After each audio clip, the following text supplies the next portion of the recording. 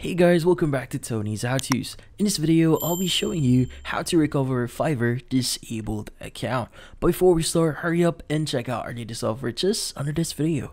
So let's get started. Now in this case, you might be wondering, how do you recover your disabled Fiverr account? Well, having a disabled Fiverr account can limit the things that you could do here.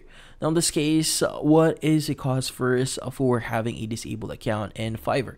Well, the thing here, before your account is actually disabled or suspended, usually you should receive some warnings before that is enforced.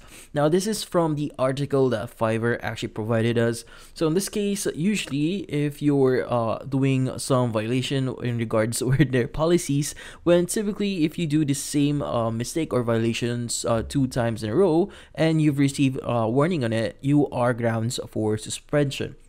Also, if you do like 3 separate violations, you are also grounds for a suspension or a account disablement. Now, this case, according to their account, is currently if your account is disabled, if you have any funds, the freelancer is required to wait at least 90 days to make the withdrawal.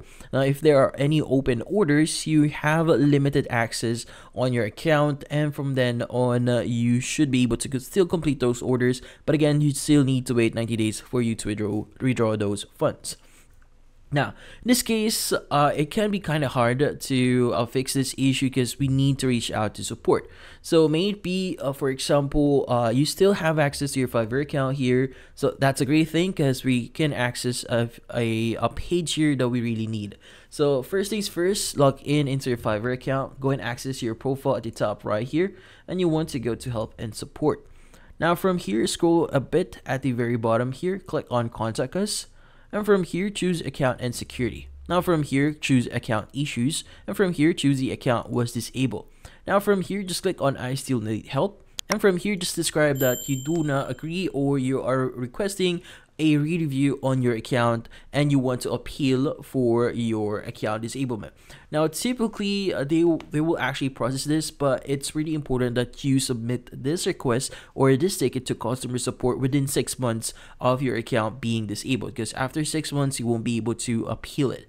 Now in this case, make sure to indicate that you want to appeal your account disablement here, and you also want to add descriptions and reasons why your account should be enabled or active again. So this might be dependent on the user itself. So just in case, you might need to prove like sometimes users reported not receiving like warning emails. So in this case, make sure to indicate that and your account just suddenly got disabled. So that's something that you need to think about and really describe to appeal for your account here. But in this case, some cases, if you're unable to access your account already and you're unable to log in, then in this case, you might need to reach out to them manually. So if I'm not mistaken, their support email is actually support@fiverr.com. So you might need to ask that on their community page here, because in this case, you might need to verify that first. Now, in this case, you could go to forums here and look for specific emails or support. So let's just type in support email for Fiverr, just press and enter, and we want to search for those emails. So let's just search for it. So in this case, according to one of these users, you can actually contact them via support@fiverr.com. Now in this case, if you do start contacting them via that means via email, make sure to only provide the necessary information regarding your issue, like for example, the associated email address, your name, and basic information. Do not provide any of your important details, like for example, your password or your banking details or not. Now in this case, just provide them the necessary details or basic details, and from then on just state that you want to have assistance regarding your issue on the disabled account that you have. But in this case, that's about it. So if you found this video helpful, hit the like and subscribe button and watch our next video.